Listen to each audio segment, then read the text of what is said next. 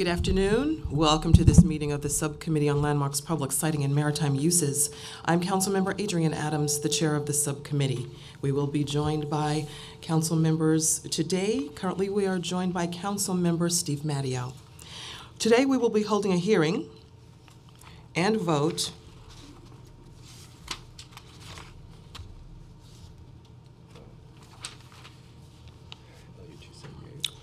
on LU 278, a proposed site selection for a new 456-seat school, and votes on 3 additional items heard earlier this month.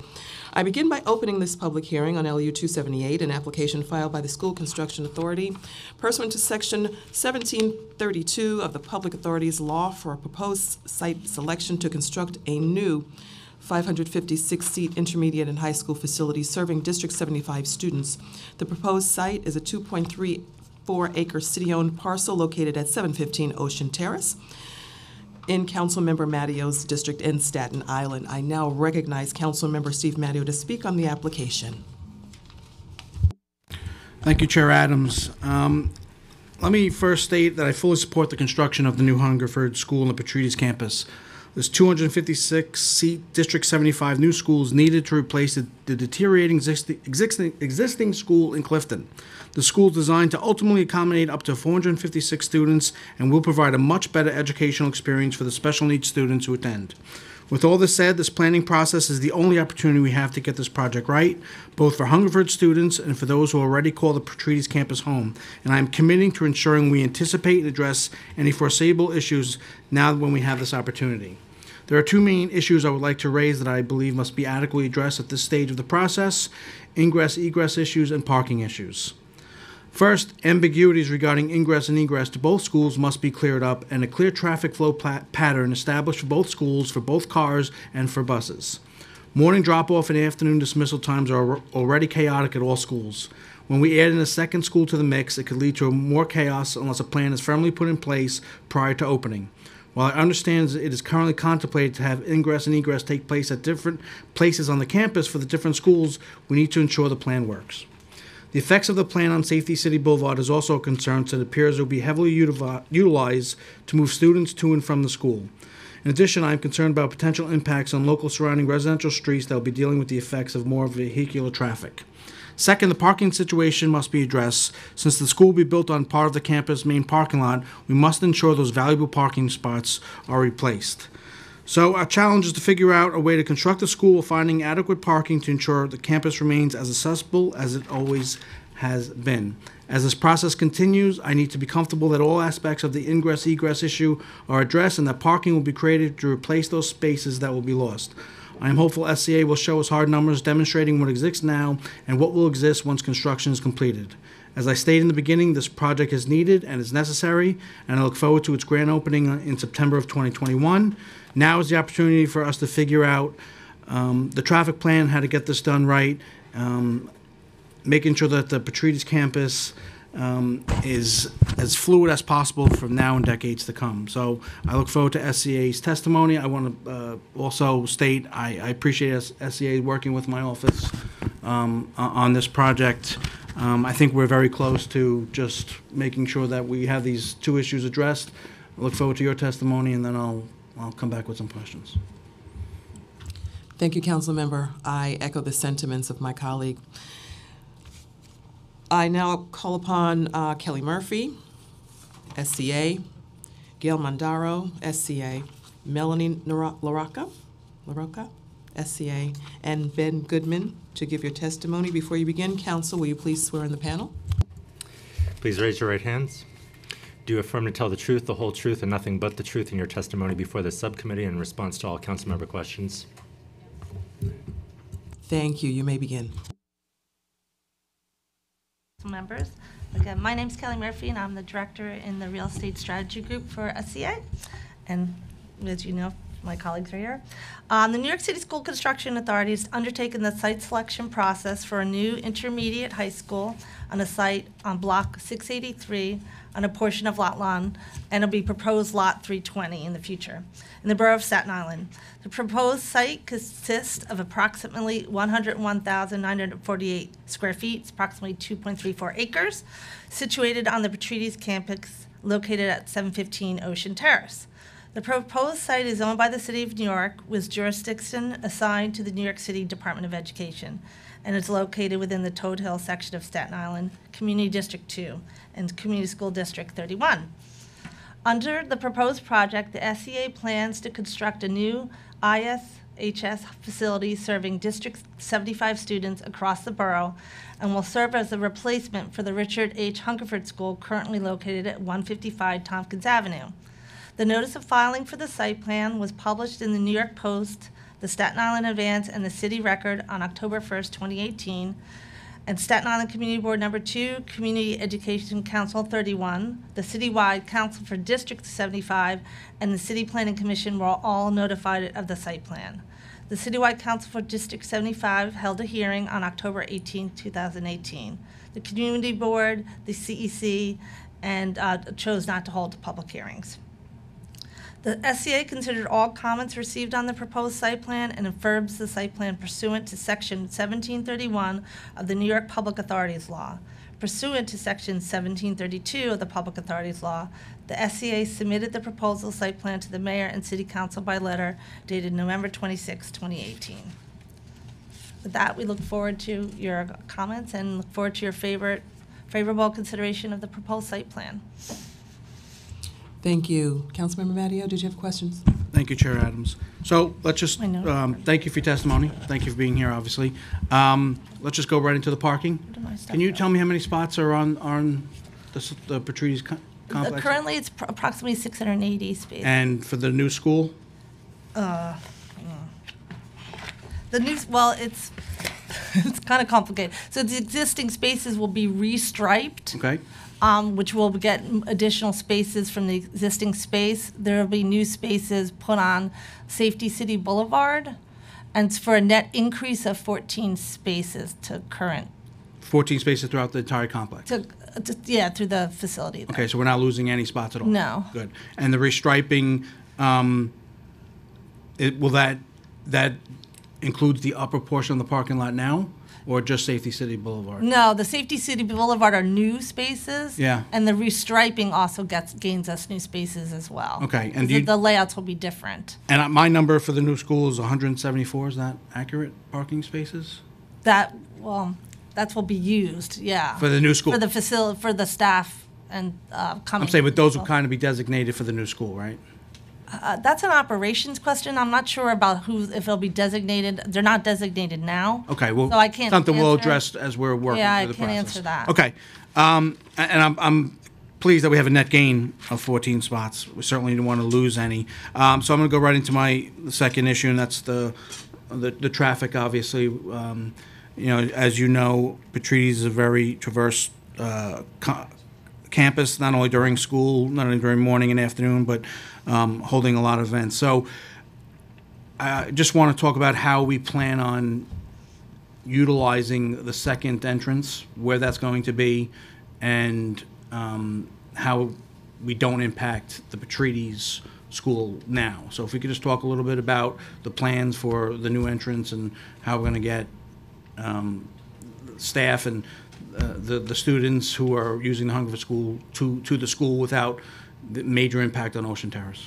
Well, current Patrides operations will come and go as they do presently. With Hungerford, they will come and go through the Safety City Boulevard entrance, and it'll be designed so that they come in and circulate around and come back out. Safety City Boulevard. So, as it is now in the existing school, most of the students are bused, use a bus? For Hungerford, yes. Yeah. Almost no parent drop-off. It's all through ambulette or small buses. And we anticipate that, obviously, at the new school? And based on so the existing population. We're going to bring in the buses in the morning, and they're going to be directed to go back out the same way they came back in? That's what the design encourages, that circulation to come in and go back out. Okay, and same thing for afternoon? Yes. And then we have no plans to utilize the existing entrance in Ocean Terrace and those neighborhoods? No. Okay. So, I mean, those are the main issues. Obviously, we're all on the same page of making this school a reality, and it's the kids certainly deserve it. So I know where we are in terms of, the direction and what we don't. We have to work together, though, as we move forward to ensure that we don't have a mix of the vehicular and traffic from Petrides and Hungerford. That is extremely important for the safety of the students, for the safety of the parents. We can make this work. We just got to make sure that we're having constant conversations with us, with DOT. We got to get DOT in the same room to make sure that these plans are realized, so the school, which is going to be a great school, doesn't have any detriment to the campus. So I'm satisfied with where we are now. I appreciate the effort. I think we still have a little bit more work to do, but that's in the normal of the process of actually getting out there and looking and working together. So I ask that you ensure that we communicate, that we work together, and we bring in DOT and we make sure that the traffic plan is the right traffic plan, and make this work. We've been ongoing talking with DOT, and we will continue to do so as we go forward and finalize design. Thank you, Chair Adams. Thank you very much, Councilmember Matteo. We've been joined by Council Members Brad Lander, Councilmember Inez Barron. Thank you very much for your testimony today. Are there any more members or members of the public who wish to testify on these items? Okay, thank you. Seeing none, the public hearing on LU 278 is now closed. Thank you. Thank you very much. We are waiting for one more council member before we can take our vote. Chair Adams, can I, you can go through this part, the actual vote. Okay. Let me just go through my little statement of the order. Thank you. In accordance with the affected council member's recommendation, we will vote on this item and 3 other items for which the subcommittee conducted public hearings earlier this month. We will vote to approve LU 278 for site selection of a 456-seat District 75 school in member Matteo's district. We will also vote to approve LU 238, the 238 President Street House, and I now recognize Councilmember Brad Lander. Thank you very much, Chair Adams. I appreciate the opportunity to be here. So yes, I guess you have 3 items on the calendar today that are in my district, so thank you to you and your members for your work on them. 2 of them are landmarks at 236 and 238 President Street, and these are wonderful projects. I'm sorry that I was not able to be here for the hearing, but they're just lovely buildings. One was the first building in Brooklyn to function as a kindergarten, and a lovely building, and then the other is just a gorgeous residential building. They functioned together for a while as a church. It was actually the first Spanish language Methodist church in Brooklyn. Joan Baez's father was the minister at the church for a little while, so this has got a lovely story. The residents, the residential buildings become a co-op, and the residents themselves led the effort and are asking to have their building landmarked and preserved. And the kindergarten building next door was at actually very real risk of being demolished and sold off and redeveloped. So this is a great action, and I urge a yes vote, and I appreciate your support. On the DOT Brooklyn Fleet Services facility on 14th Street in my district, I really appreciate your work and the work of the staff to achieve good modifications to it that will make it function better. That's a big fleet maintenance facility that is moving from somewhere else. We need some place that all the DOT fleet is maintained. Obviously, having lots of trucks coming in and out in a big maintenance facility is not necessarily something folks are jumping up and down about, and this is directly across the street from a sanitation garage and 2 blocks away from another sanitation garage. In my community board, we actually house not only our own garage, but the garage for another community board. So there's meaningful impacts. I appreciate the work that DOT did, and I thank the administration for working with us to try to address some of those impacts, especially in the context of the work we are doing for the forthcoming Gowanus rezoning.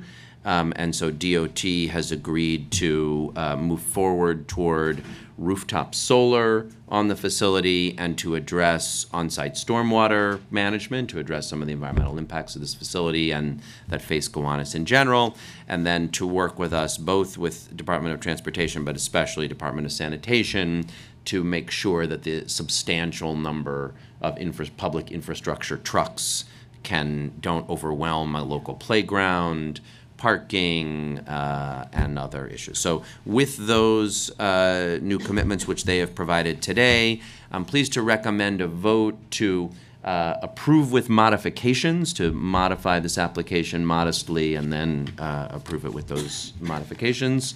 And I thank you for your time and this committee for its work. Thank you very much, Councilmember Lander. We did have a pretty good, very lively hearing on these items, and recognizing that the community was very much in favor of landmarking. So we're really excited about this. So thank you very much for your support. We would like to acknowledge Councilmember Traeger, who is also on the committee and has entered the room. I will continue to go on with what we're doing today. We will also vote to approve LU 239, the Hans S. Christian Memorial Kindergarten, 2 historic landmark designations by the Landmarks Preservation Commission, located in the Carroll Gardens neighborhood in Brooklyn, as was heard, represented by Councilmember Brad Lander.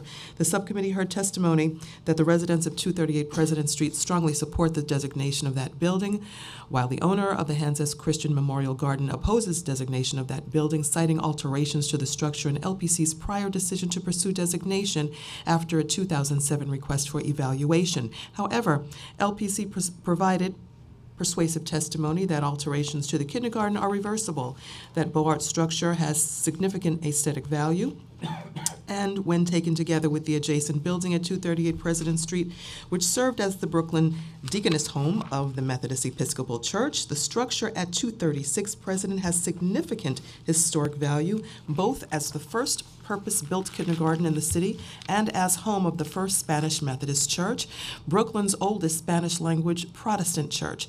Based on these findings and the support of Councilmember Lander, the subcommittee will therefore vote to approve both designations. Finally, we will vote to approve with modifications LU 256, an application submitted by the Department of Transportation and the Department of Citywide Administrative Services pursuant to Section 197-C of the New York City Charter for the site selection and acquisition of property located at 25 14th Street in Brooklyn for a fleet vehicle maintenance and repair facility.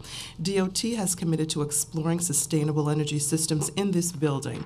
Accordingly, our modification will clarify and ensure that this site is for a DOT fleet, not another agency's fleet. This site is also in Councilmember Lander's district. I now call for a vote to approve LUs 278, 238, and 239, and to approve with modifications LU 256. Council, please call the roll. Adams. I vote aye on all. Barron. I vote aye on all. Traeger. Aye. By a vote of 3 in the affirmative, 0 in the negative, with 0 abstention, LUs 278, 238, and 239 are recommended for approval, and LU 256 is recommended for approval with modifications by the full Land Use Committee. Thank you very much. This vote will be held open for 20 minutes. This concludes today's business. I would like to thank. We can't adjourn. It's just open. We will leave this meeting open. As said, this vote is open for 20 minutes. I would like to thank the members of the public, my colleagues, council, and land use staff for attending today. And I would just like to say especially thank you to Chelsea and to Amy and to Sean for helping on this morning's matter.